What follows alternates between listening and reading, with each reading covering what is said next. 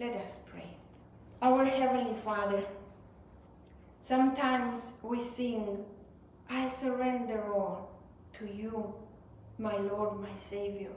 But when we see the hatred of people, their violence, we don't surrender.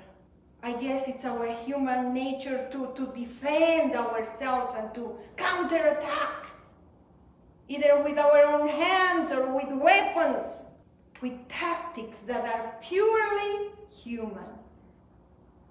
And we fail to see that those methods don't work. We make the problem even bigger. And by using these worldly or human methods, the hearts of people harden.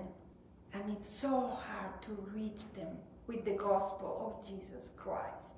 Heavenly Father, you gave us Jesus Christ to show us the example.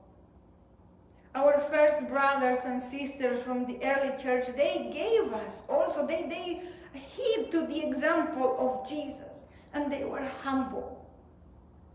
They submitted to torture, to death, with singing, with praise to your name. They did not try to defend themselves. Those who could flee, they fled, but others faced hatred and violence, worshiping you, thanking you, praising you.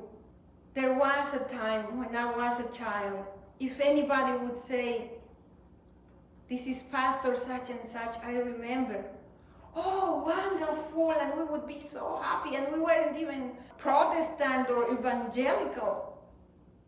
Nowadays, when I introduce myself as a pastor, people look at me with hatred.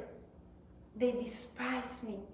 Lord Jesus, I thank you for that.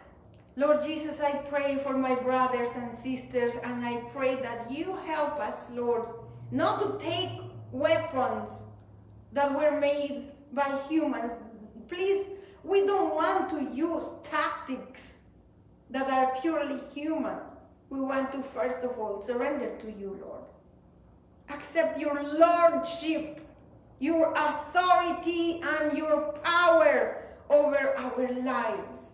We also pray that you give us of your Holy Spirit to surrender and to submit ourselves to the hatred of people. They may speak evil about us. They can try to destroy our reputation and our integrity. But in that, Lord, we want to obey your command.